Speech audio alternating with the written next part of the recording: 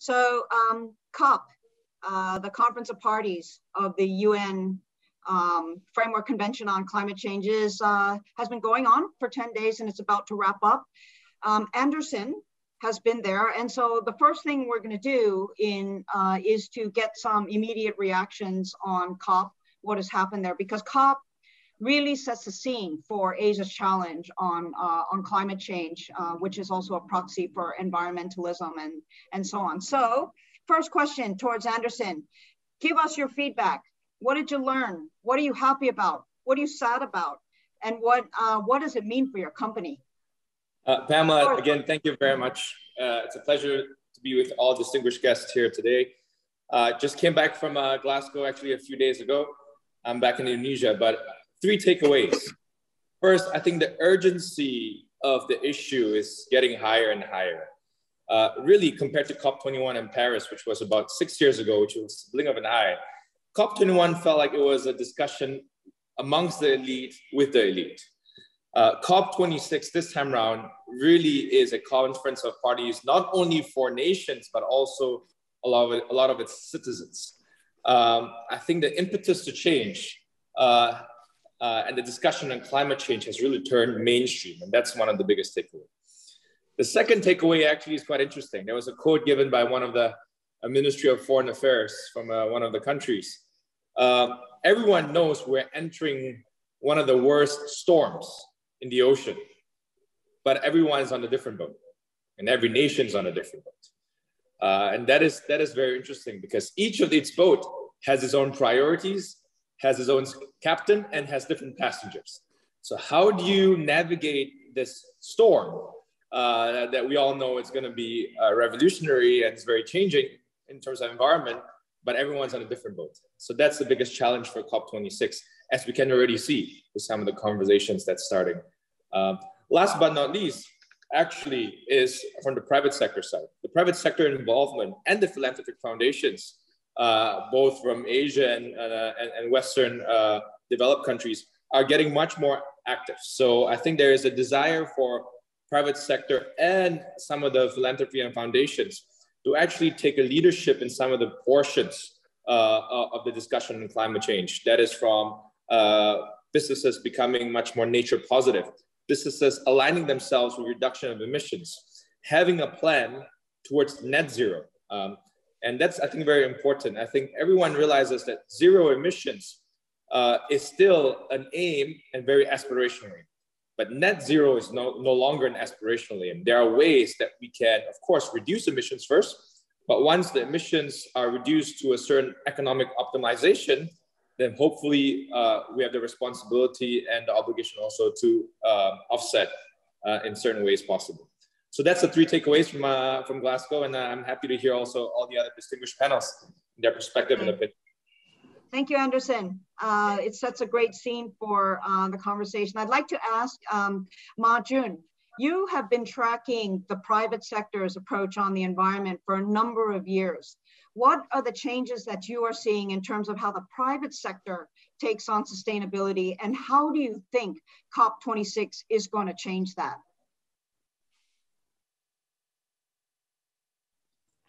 Unmute yourself. Thank you. Yeah, can you hear me now? Yes. I think COP26 unfortunately came at a very difficult moment. You know, when the global pandemic's still going on, and with these new challenges on a looming global energy crisis, you know, with China suffering from the worst power shortage in 10 years of time. And we have seen, not just in China, but in America, in Europe, UK, you know, some of the fossil fuel capacity being released, and all this is going to have a profound negative impact on the global climate agenda. On the other hand, you know, I think we can see that governments are making efforts in different regions. China had published its 1+N national guidelines on carbon peak and neutrality with key principles. I think principle number 1 is to manage the whole process, like playing a grand chess game. making sure that the actions will be coordinated between regions and sectors so that we can avoid another, one step forward and half step back, by releasing the coal capacity. And principle number 2 is to establish new mechanism before we scrap the old ones. The energy supply is a clear example. We need to work on the demand side to check the energy and intensive and pollution intensive industries from further expanding. And on the supply side, the intermittent nature of renewables, that's the common challenge the whole world is facing. And at this moment, my takeaway is that, with all this headwind, with plus the geopolitical tension, the state actors may not be able to come up with an ambition, big enough to ensure 1.5 degrees Celsius. So we need more non-state actors. We need their actions. The market, the companies have to do more. So we're tracking their performance. We created index, climate action, corporate climate action index, and used that to assess more than 660 global and local brands in their climate action. And what we found is that except a few real front runners, most of them have yet to be able to really consolidate their commitment, especially on the supply chain side. But all these brands, if they don't tackle the supply chain carbon footprint, especially in China as the factory of the world, then they could fail their commitment. So on that, a lot more needs to be done. Yeah, thank you. Thank you, Dr. Ma. I think you raise a really good point, which is that everyone's eyes are on China's ability to meet its commitments, and given the globalized nature of its economy, how many global actors are present in the economy, what they do is really essential. I would like to turn to Dr. Chen Zhiwu to talk about how, everyone wants China to do more and to do things in a really proactive way, which it is. I mean, it is actually one of the few countries which is going to overperform its NDC, according to current actions. And this is from a report by FTSE Russell. How does the world come together and make climate change action a bridge builder between China and the rest of the world, especially in such time of geopolitical tension? There is possibly no other issue where our interests are so closely aligned, China's and the rest of the world. So, Dr. Chen, what would you like to see where we use climate in order to bring China and the rest of the world closer together? How do we collaborate? Yeah, thank you, Pam. I think so I think for China, probably in order to avoid overshooting tendencies, as we have seen, not just in the pandemic, but also in the net zero target goal achievement and so on, maybe China should let the market play a bigger role. I know this sounds very counterintuitive to many people, but if we look at, as Dr. Ma just mentioned, if we look at the power shortage crisis that is going on in China, many people don't understand why across the country, factories have to, only operate only for 5 or even 4 days out of each week, 7 days. Why can't they have more electricity? Well, thanks to the NDC and other government administrative efforts, they really wanted to take the climate goals very seriously, which is good. But then they took it seriously in the usual way. That is, by single purposely or in a single goal way, just looking at emission reduction goals and ignore the consequences of very drastic, immediate, and even brutal administrative efforts can actually lead to, in terms of what those actions may imply for various many other things of the society and economy. Because for the last couple of years, especially last year, the NDRC and other agencies ordered many factories, especially coal mines, to be shut down, so that coal production was very dramatically cut.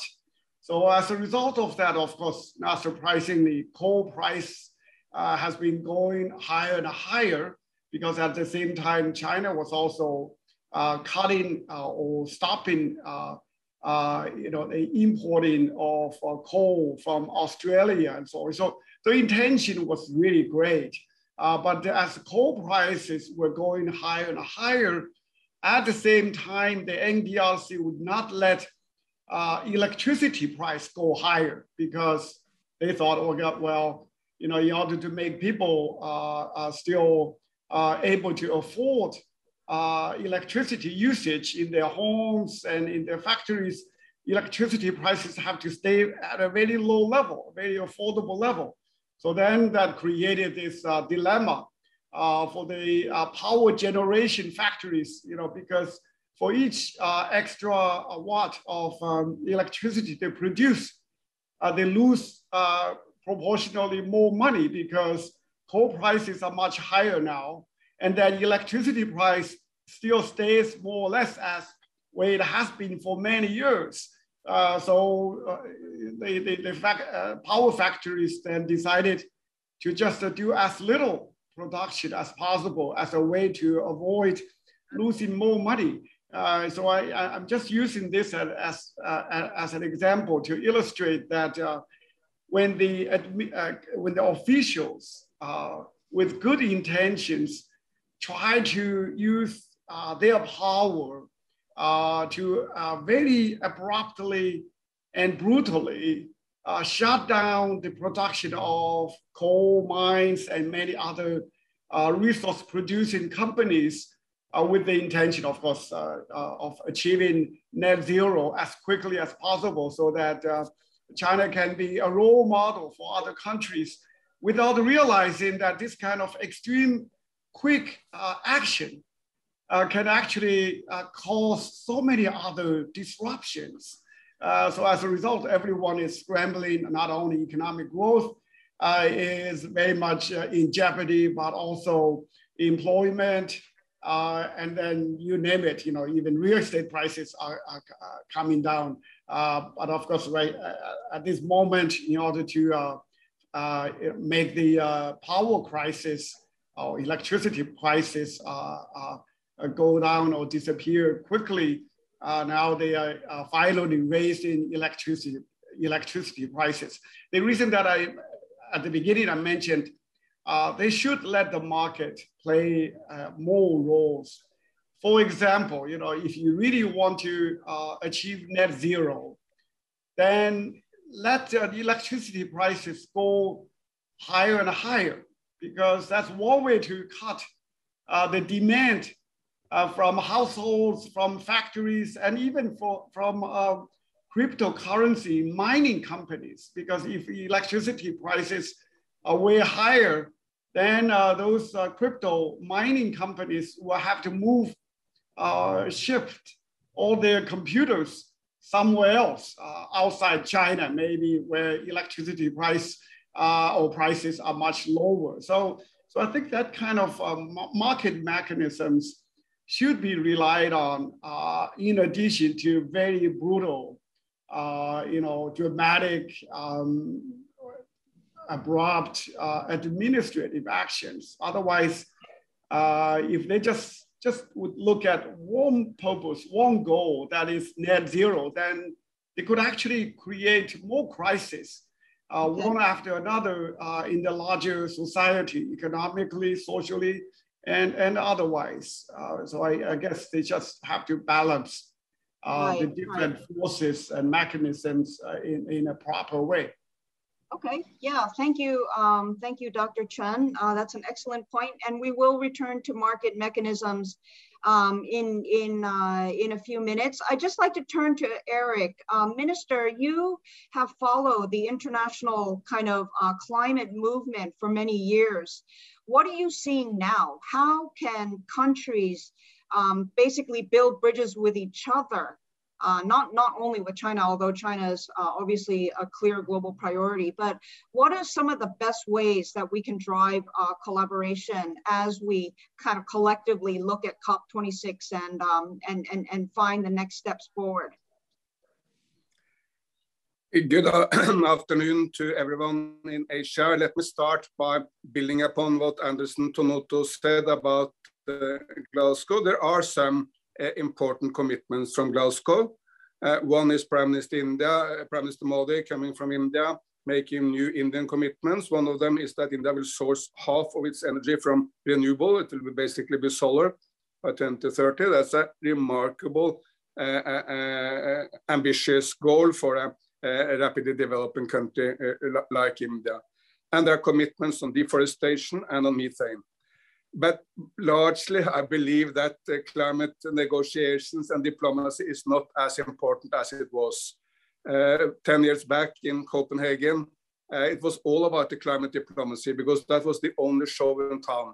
Everything in the world was rotating around the climate talks. That's not the case any longer. The initiative is now with business, it's with the political economy. So what's happening in the political economy, which is driving the change. Not the climate talks. So while there may be some people who are disappointed after Glasgow, I don't think there's any reason to despair because we see so much movement in the political economy. That is like Europe, where the European taxonomy will drive change into the green in a very fast pace. It will be much cheaper for companies to finance the green development and much more expensive to finance any coal or oil and gas or any negatives. In the United States, President Biden has put forward proposals in the range of maybe $1,500 billion, which are green. These are part of his infrastructure and social spending. And we expect them to go through in the next couple of weeks and compare the numbers in Glasgow. The quote is about $20 billion US. Biden's proposals is in the range on the green is in the range of $1,500 billion, 1,500 to 20. And it's much more important for even the poorest nations in the world, like Madagascar and Malawi. It's much more important that Biden gets through his investment proposals, because if that happens, the price of solar and wind and electric mobility will rapidly fall, and these technologies will be much more easily available for developing nations. And then moving on to China, which is basically now the front runner on everything green. President Xi has, after COVID, I haven't even counted all the national parks, sorry, he has visited to set out the need for the Chinese people to construct a beautiful China. And of course, President Xi's promise that China will stop all overseas coal investments and all overseas coal construction is much, much more important for the world than any outcome of Glasgow. It's really the most important environment decision in the world in 2021. Added, President Xi, of course, has promised that China will plant an area the size of Belgium with trees every year from now to 2030. An astonishing commitment which put China front and center in the necessary greening of the planet. And China, of course, is the biggest now on solar, on wind, on green hydrogen, electric mobility, electric trains, electric cars, electric buses.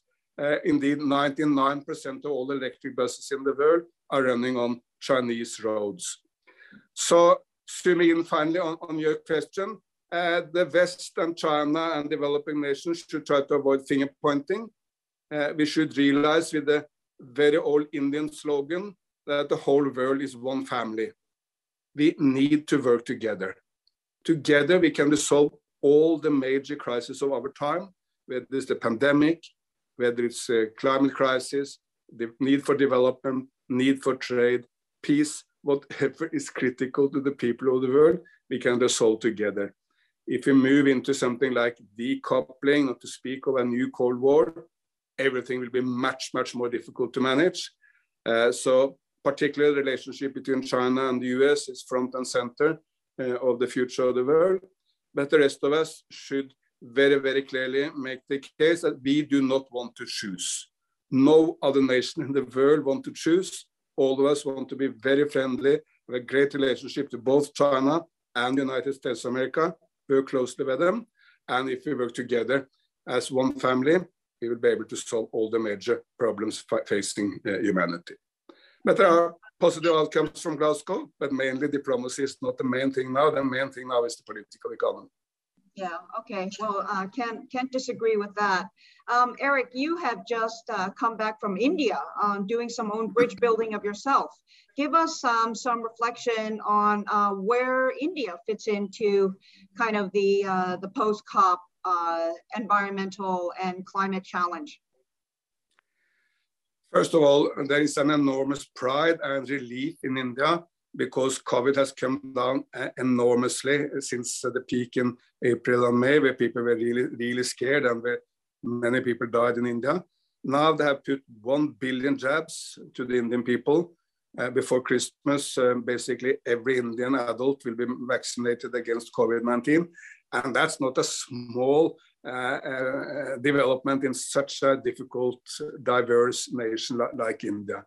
And India will produce 400 million doses of vaccines for the world when they can start exporting into the new year. So let's celebrate this progress, and it shows the ability of India to act. But on the environment, I see a huge progress.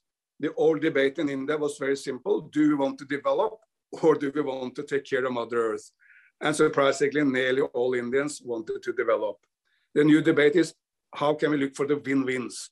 All those policies which are good for environment, good for people's health and reducing pollution, and good for jobs and the environment at the same time. And they're all available to move from coal into renewables, to move into electric mobility, to do green tourism, green agriculture, circular economy. All the policies for win-wins are there. And just to give you a few snapshots, Prime Minister Modi just recently launched a green hydrogen mission for India with two of the biggest giants of Indian industry, Mr. Ambani and Mr. Adani. Both of them together put $30 billion on the table for this green hydrogen mission for India, which is remarkable. And while India is lagging somewhat behind China, for instance, on electric mobility, they're moving very fast in that direction. I had the privilege to open the electric bus schemes in the big city of Mumbai, and it's one of the biggest mega cities in the world.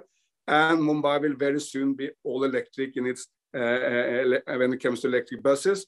And they aim to build 16 metro lines in Mumbai, which of course will drastically reduce pollution. So while India is not China, a lot is happening on the positive side when it comes to the environment in India. I may end by saying that India has now doubled the tiger population, which is a remarkable positive development. And of course, it helps green tourism in a major way because watching tigers is one of the main draws when it comes to bringing tourists to India.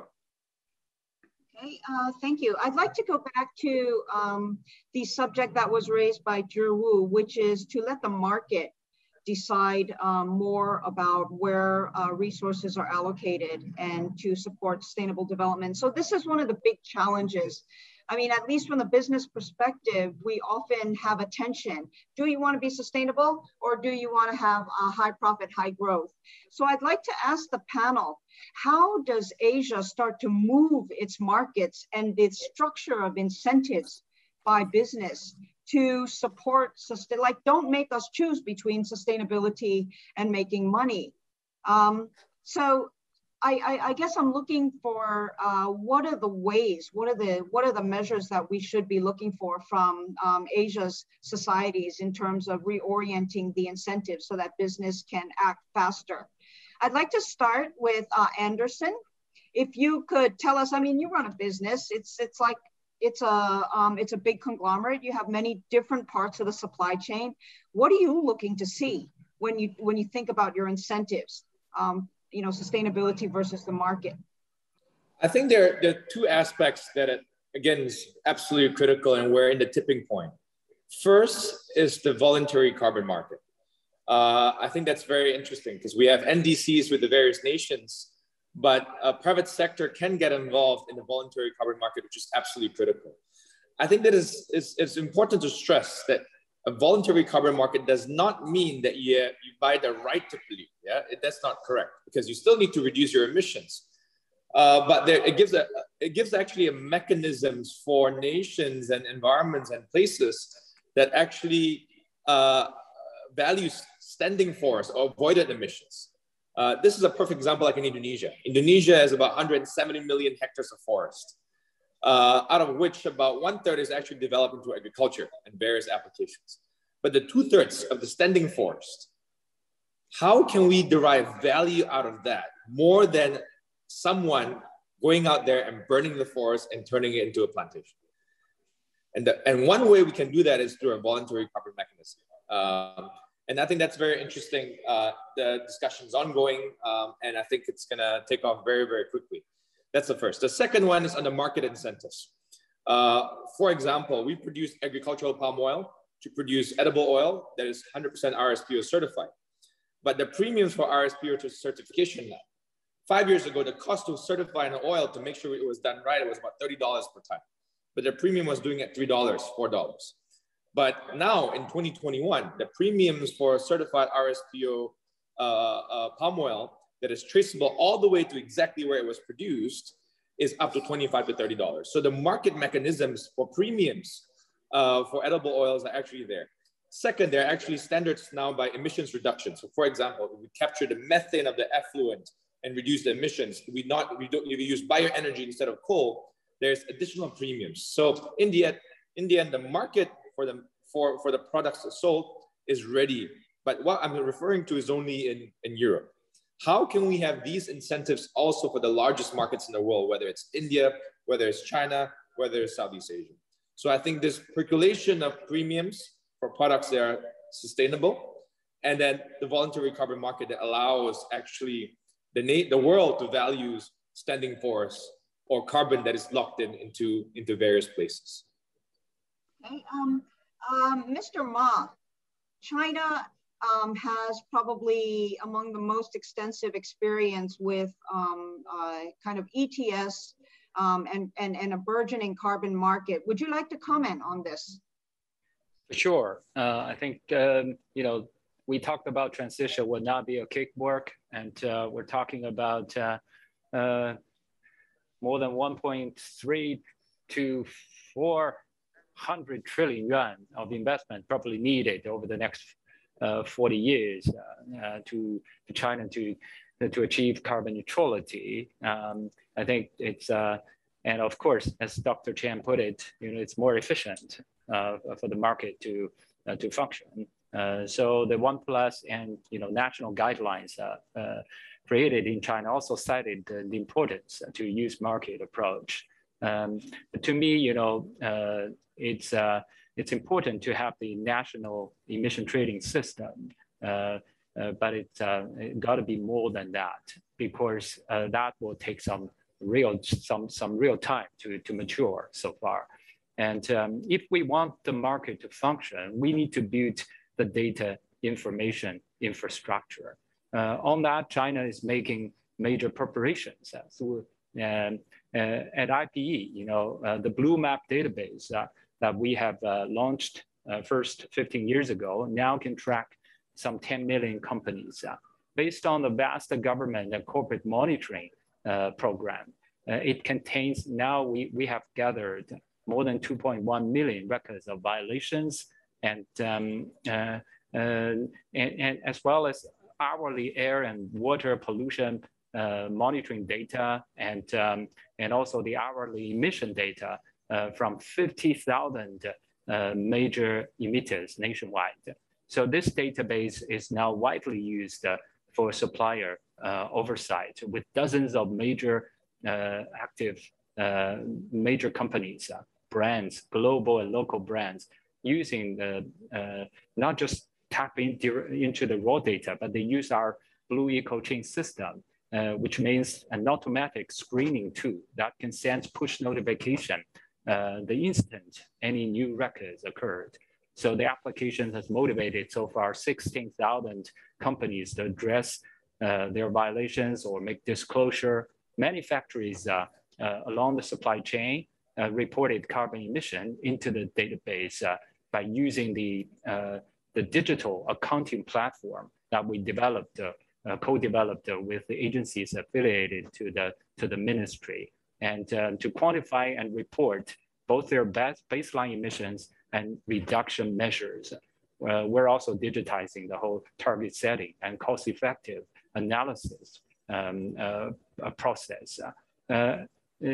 We're, as a member of the China Green Finance Commission, we're developing a dynamic environmental credit assessment tool, and a group of major banks, including some of the largest state-owned banks, tapped into the data, into the database. During the pandemic last year, China Postal Bank of China has, we have helped them to run through tens of thousands of small and medium-sized companies who want to borrow money from them to identify the risks and help to validate that through big data.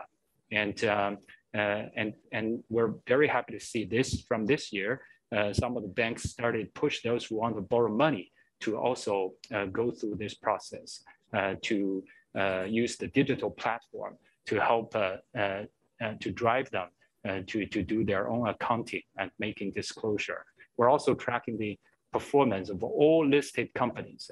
The point I want to make is that all this now, the data information is so much more available. China is the factory of the world, not just manufacturing for ourselves, but for the entire world. China is also a hotspot for the investors, global investors. Before, you know, many can argue in China, I don't know who are polluting, who are not. But now, you know, there's all this data that can help you, you know, make your more sustainable decision. You know, we have been able to put 7 million of these companies on the digital map, all color-coded according to their environmental performances. And if the Chinese companies started using that, you know, I challenge the global investors and brands who make their commitment in align with the Paris Agreement. I hope that they can also pay attention, and together we can bring the whole global investment and sourcing practice. Thank you.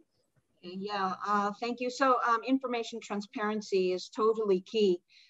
And the COP26 announcement of the formation of the ISSB, which unifies a number of reporting frameworks, will do that.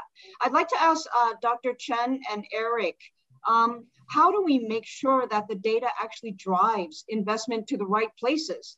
I mean, it's a multi-stage process. So how do we connect the data platform to investors and make sure that investors are actually putting their money where their mouth is? Any clues on what we should be doing? Maybe first take Dr. Chen, and then we'll turn to the minister. Yeah, thank you, Pamela. Let me go back to your earlier question about market versus non-market actions. I know that when people, including climate experts, pay attention, watch China just by reading the headlines, it's very easy to be bored by the big brush actions, the drastic actions from the top.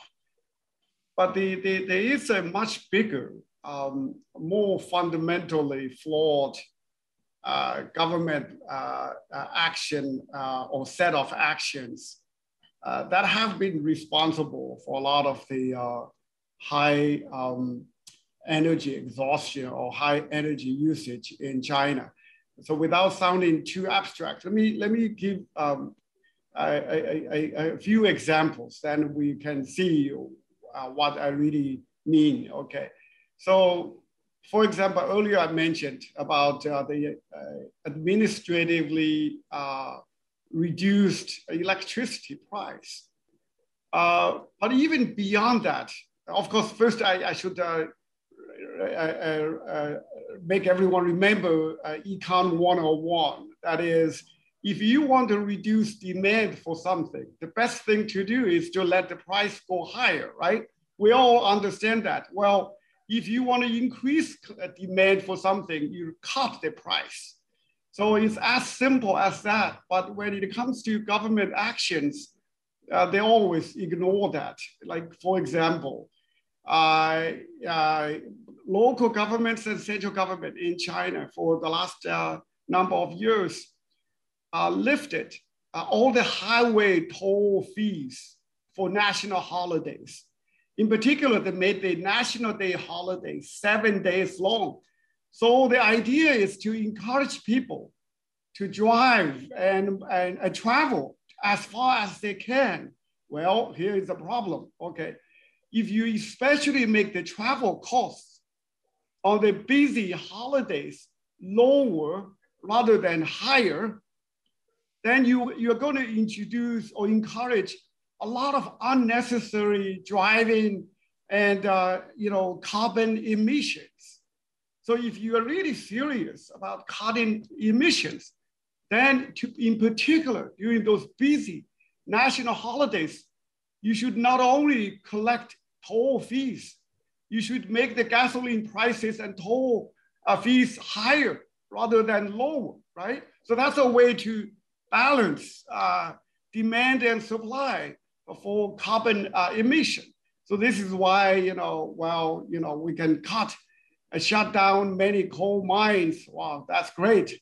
But if we don't do those little things, but more effective things when it comes down to the day-to-day dollars and cents calculations for consumers, households, then you have to work so much harder using administrative actions that will cause so many other distortions. So that's one example, right? And then a second example is this observation I've been making for many years. Whenever I travel to Beijing and other northern cities in China during the winter time, for many years, I was always amazed.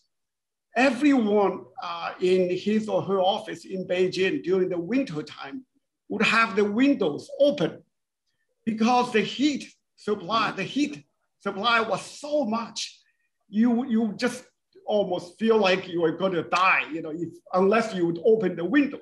Well, then you wonder why Beijing would supply so much heat during the winter time. Why can't they use controlling devices so that if the room is too hot, then you reduce the heat output, right?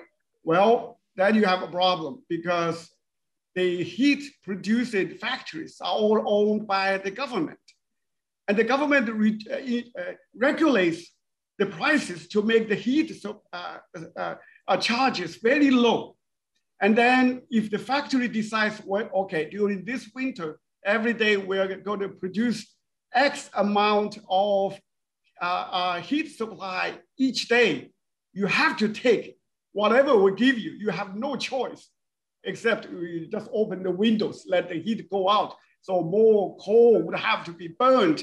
Well, because the coal price has been reduced by government efforts so that heat supply for the whole city of Beijing can be very cheap so that people can just totally open the windows, let the heat go out.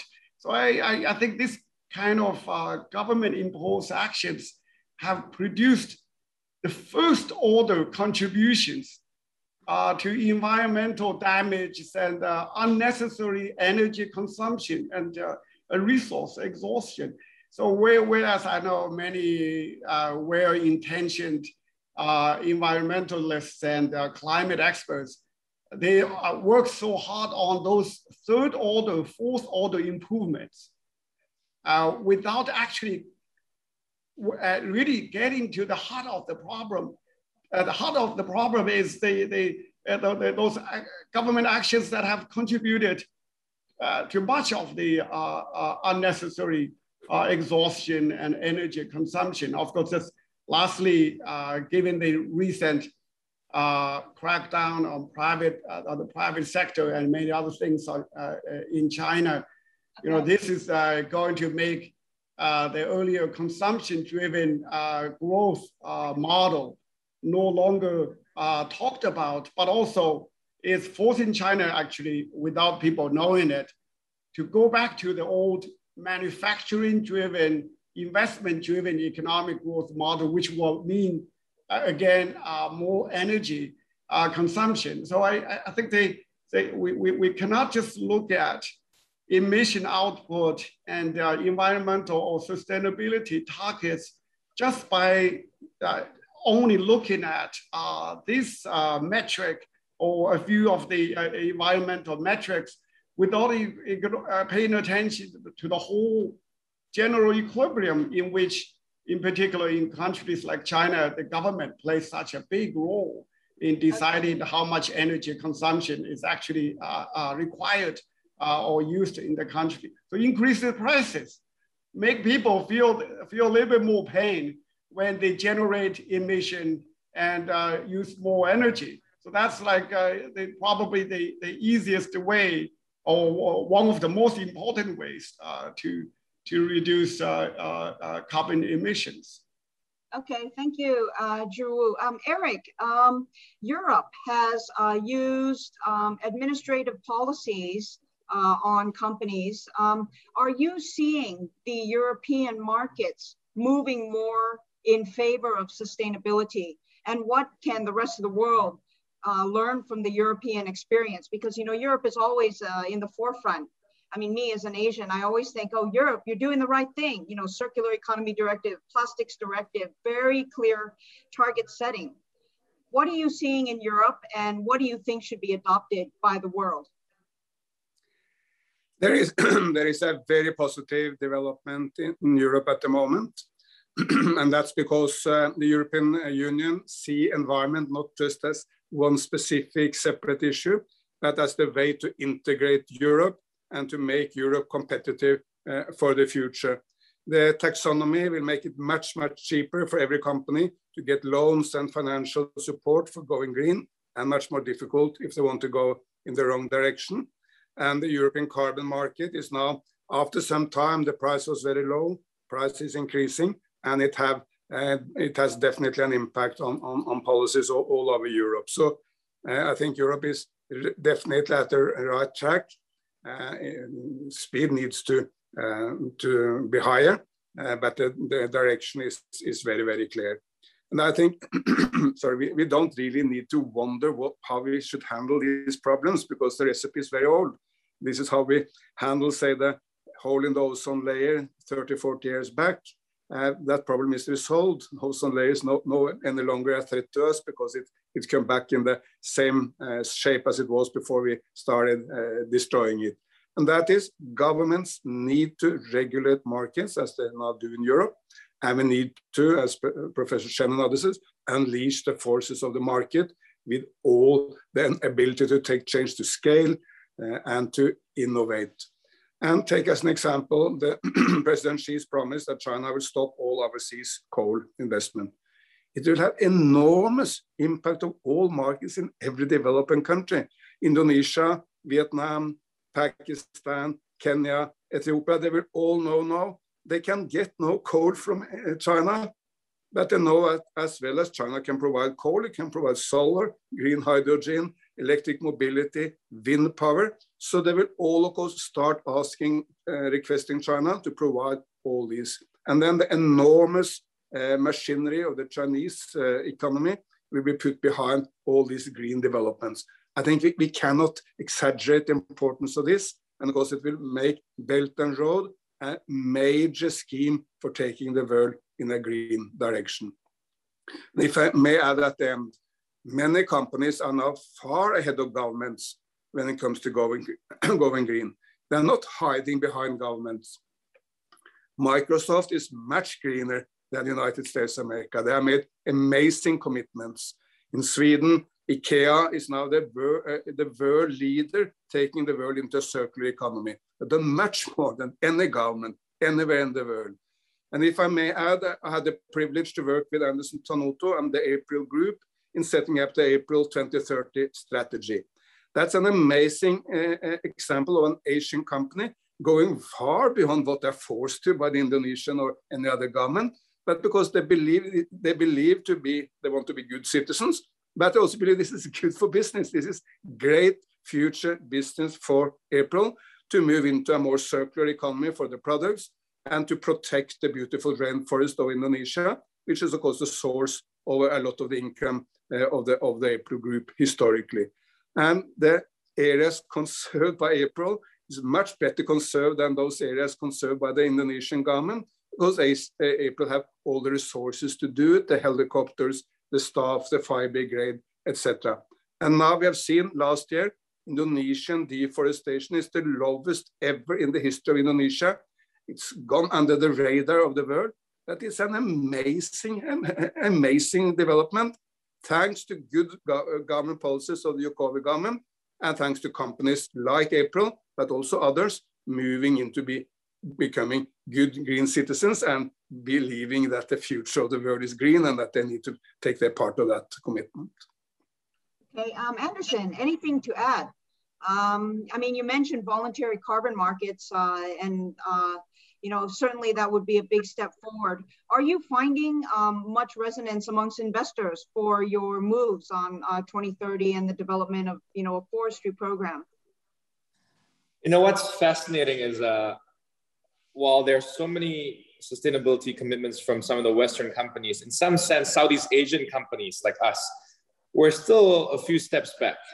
And I think, Erik, you mentioned a little bit about April 2030, but I always share, as a very young business leader in a relatively large organization, I always share that I'm actually the most concerned about the environment, because if there's climate change and there are issues with the environment, I'll bear the brunt of it in the next 40, 50 years.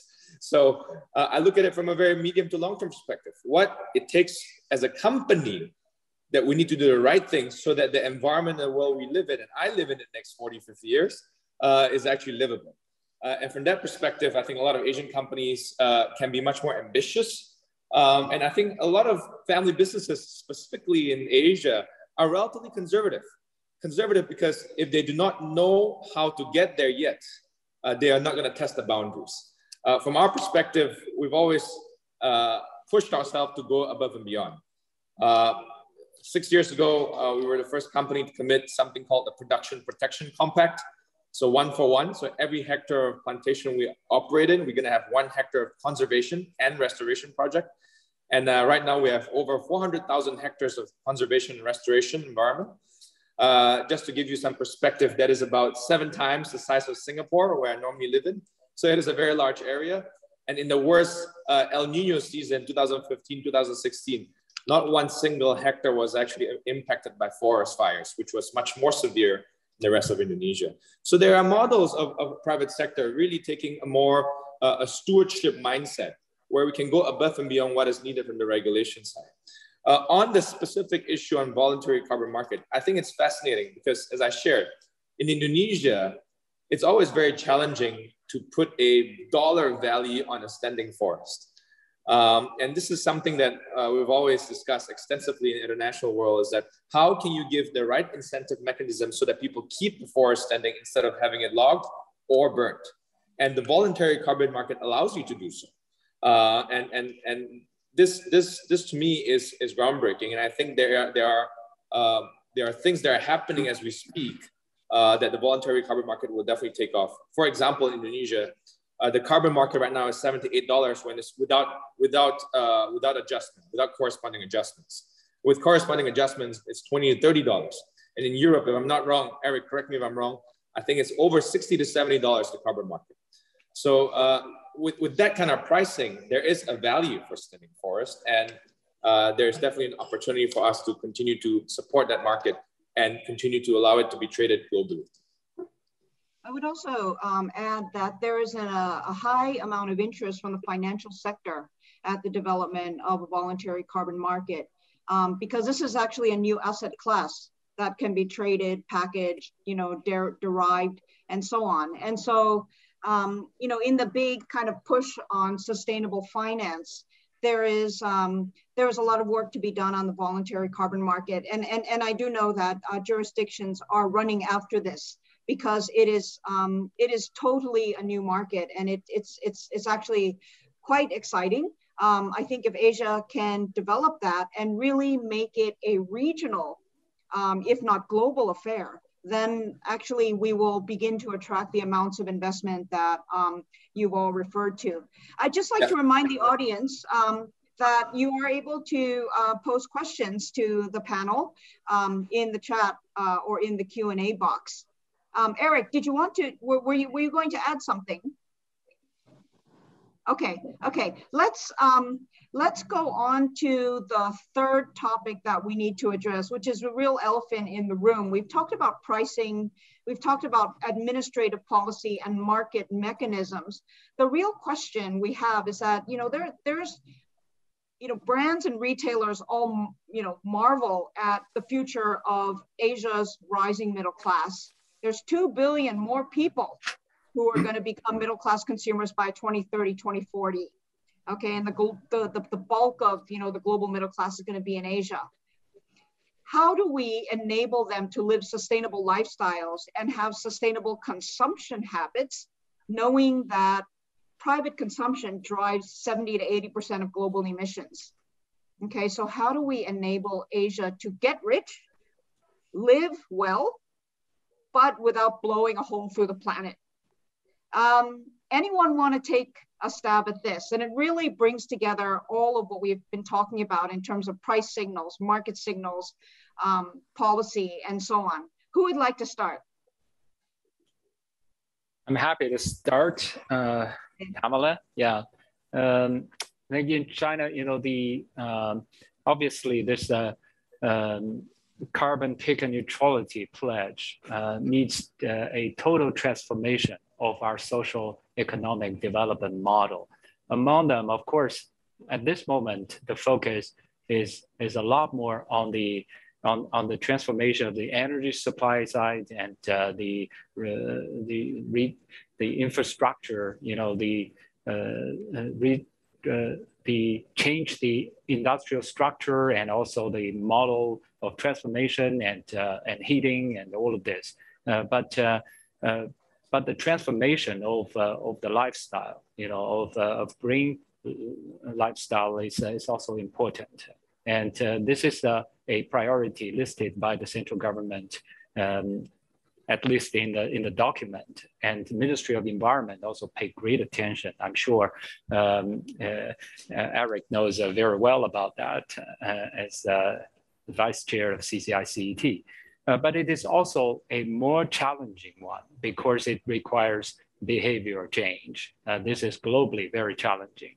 The reason that we, as I said, that we assess the performance of hundreds of brands of their environmental and climate performance is because we hope it can help facilitate green consumption, helping our people to make their own green choice. And we're very happy to see some of the major e-commerce platform like Ant Group have decided to give lower interest loans to those brands which actually excel in our index assessment.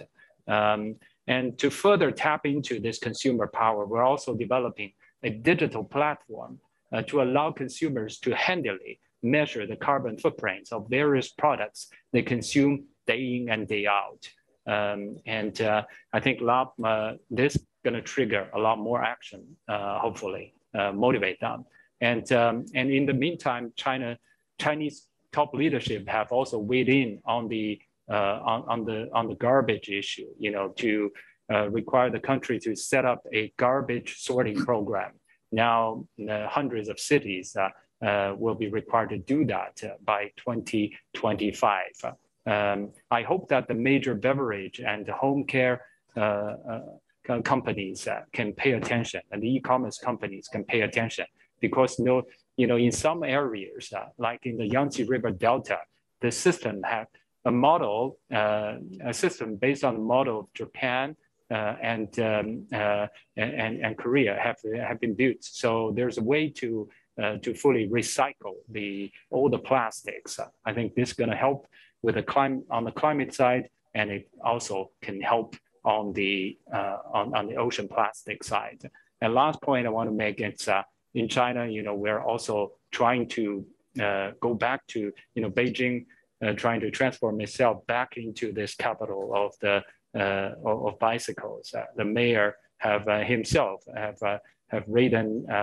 Have been trying on the bike tracks trips and try to promote for priorities to be given to bikers, and all of this I think will be quite helpful.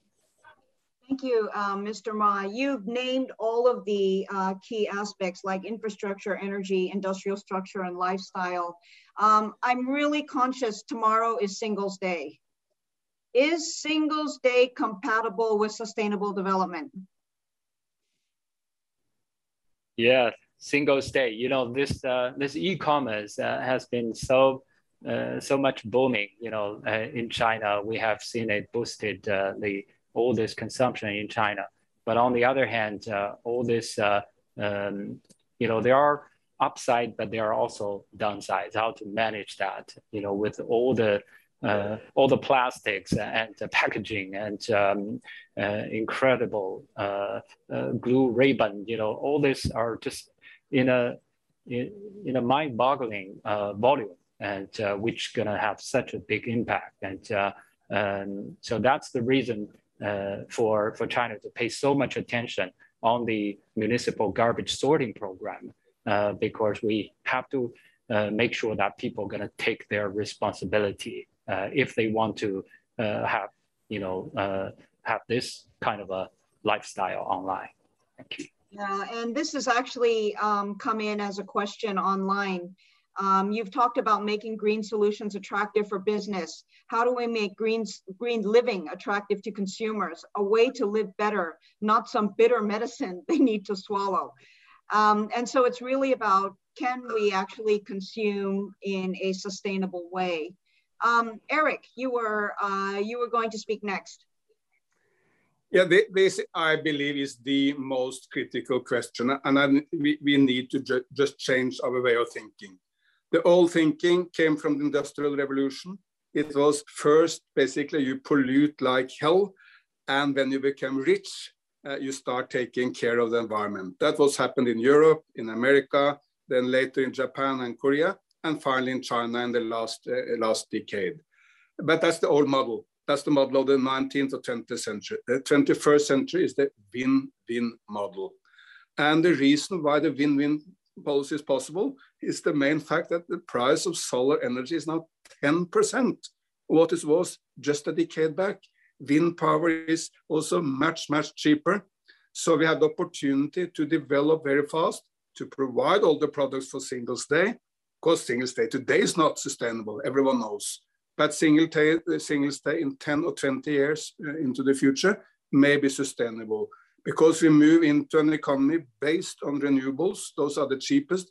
By the way, solar energy in India today is the cheapest energy which has ever existed on planet Earth.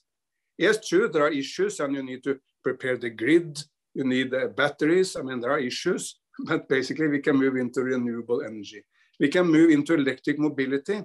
Think of the fact that last week Tesla had a higher market value than the 9 next companies combined. When you add Toyota, Volkswagen, General Motors, all of them, still Tesla had a higher value than the rest. Why? Because everyone knows that the future is electric. Last week, NIO, the Chinese electric vehicle company, opened their shop at the main street of Oslo. Well, they will say they will sell no combustible engines. They just go into electricity. Volkswagen just said that they wouldn't spend 1 calorie any longer on the combustible engine. We go all out electric.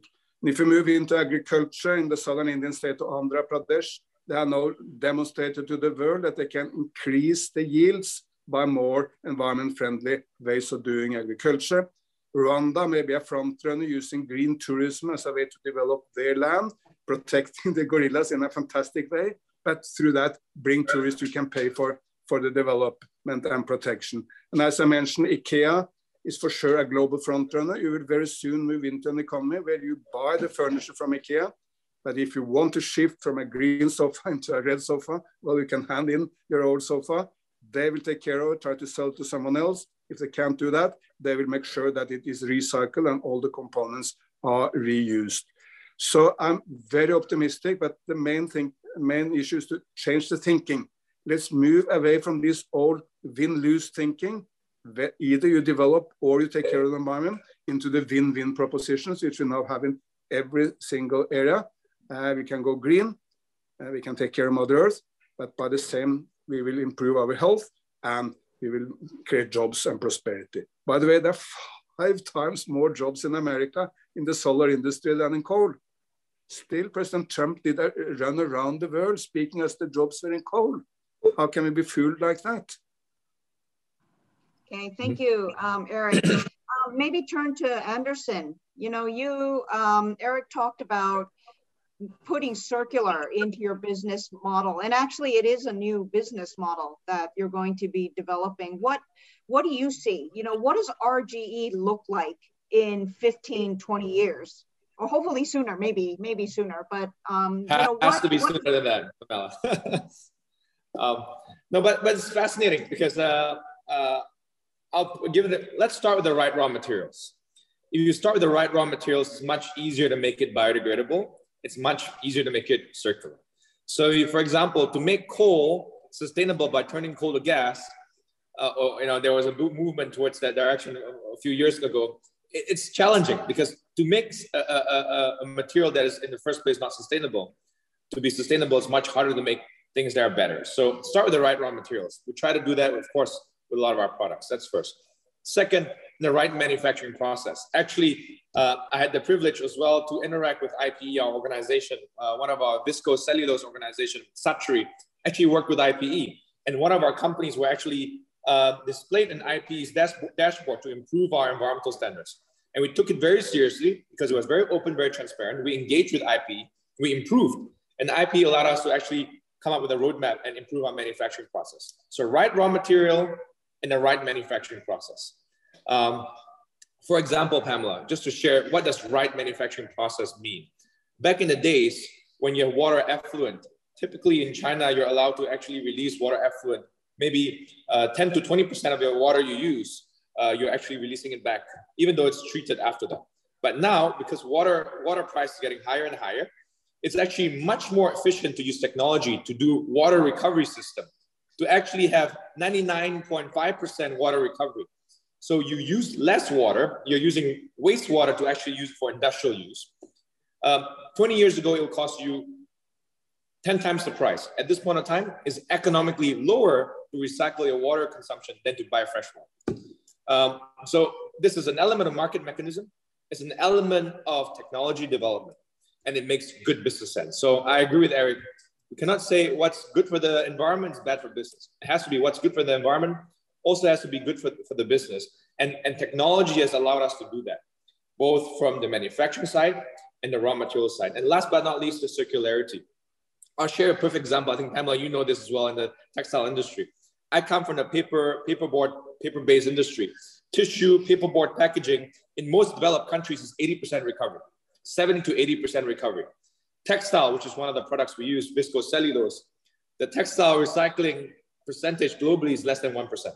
That means we make, produce, use textile, and we dispose, either in a landfill, because it's polyester-based, or we incinerate. And that's a fundamental question. Is there an opportunity for us to actually recycle textile? And there are a lot of emerging technologies that's coming. So our company ourselves, we put $200 million behind the newest technology possible to actually close the circularity, allow textile to be produced, used, and then actually recycled back. And not only downcycling, but upcycling. So that's the area where there's really real opportunities. We can recycle textile, and it can be made into a good business. So I think right raw materials, right manufacturing process with the right technology, And last but not least, really allowing the consumers to enable the circularity to take place in the markets. Yeah, that's a great point, Anderson. I personally believe that there is a whole new business model in textile recuperation and recycling. We are just scratching the surface of that right now. And that's a valuable resource. And we need to, like Mr. Moss said, we need to focus a lot more on turning waste into valuable things and in recovery, and waste pricing is part of that.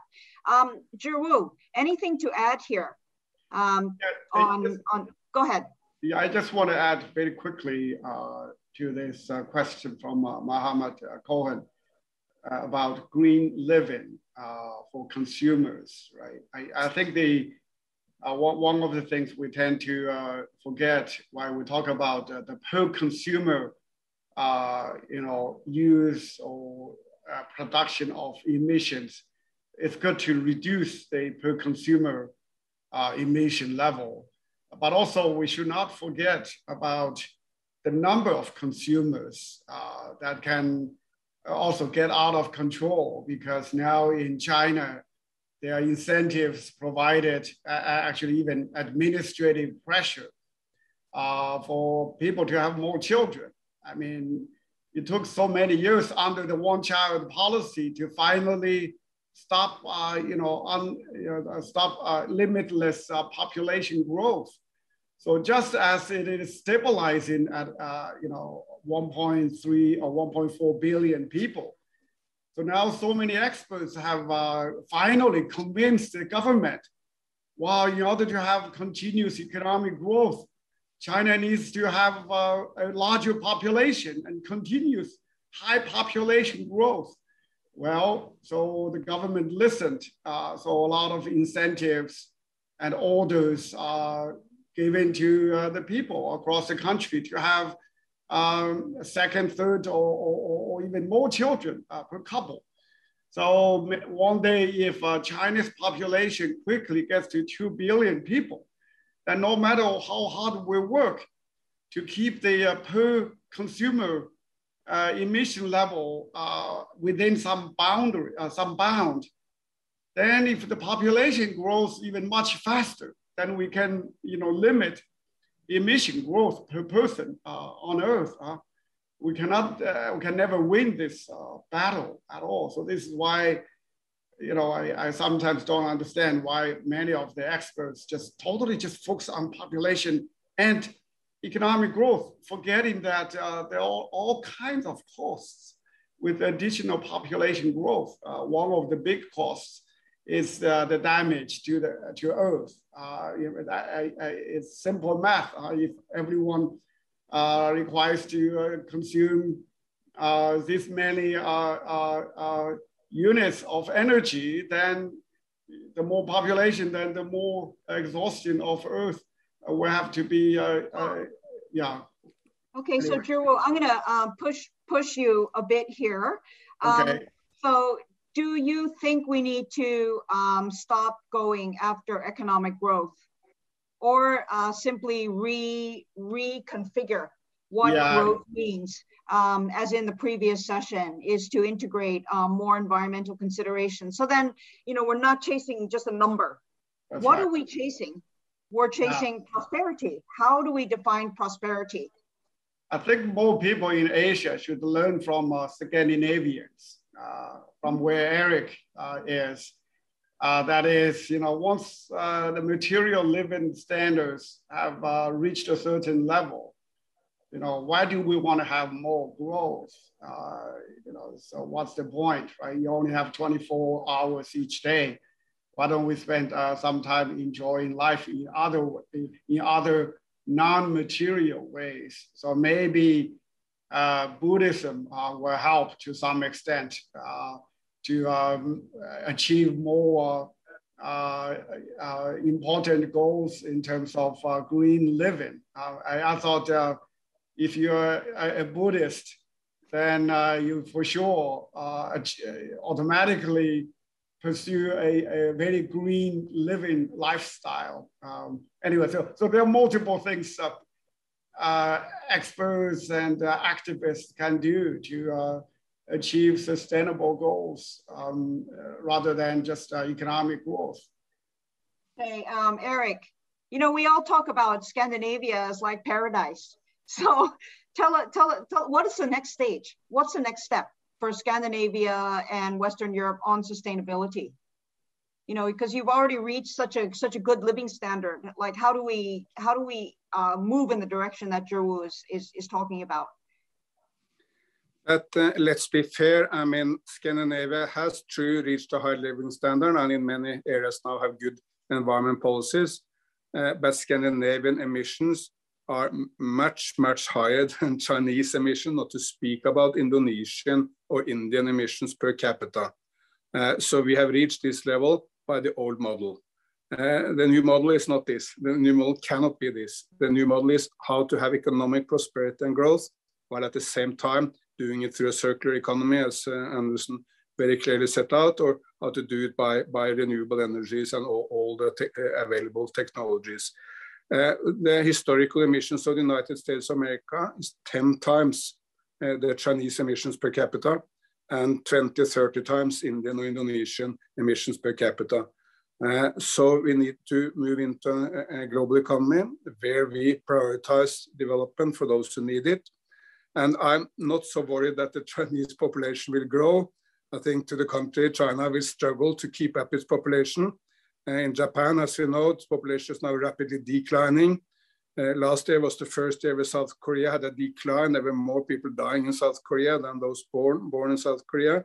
And even with the best intentions of President Xi and other leaders to increase the Chinese population, it will be very hard, because the young Chinese are so busy working and in so many other areas that they simply don't have time for sex, or whatever reason there may be, that that it's hard to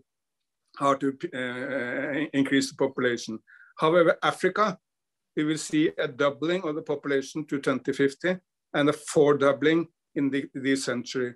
And that, of course, is the least affluent continent. It's the one nearly every single least developed country is in Africa. There are Haiti in the Americas, and maybe Nepal, and well, I don't know exactly what else in Asia, but hardly anything else in Asia. Yeah. Okay. And we need to focus growth, of course, on those poor people who need to be brought out of poverty, and the large global lower middle class who still should desire for a lot of better living. But we have all the policies, we have all the win-win policies.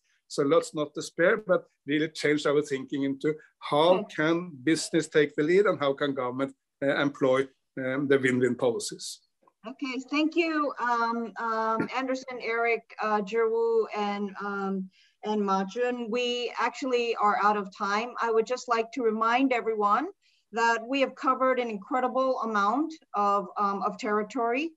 We know that the future of Asia is fueled by renewable energy, filled with smart infrastructure, has sustainable business and sustainable industries, and where consumers can live very prosperous lives in a very sustainable manner. And you know, we need a lot of collaboration, a lot of action from all parties. We need the right markets, and we won't get there overnight, but I think that with the momentum created by COP and with all the commitments of China, Japan, and Korea, and Indonesia, we are actually well on the way. So let's keep up the good work and move a bit faster. So thank you all for your contributions on this panel.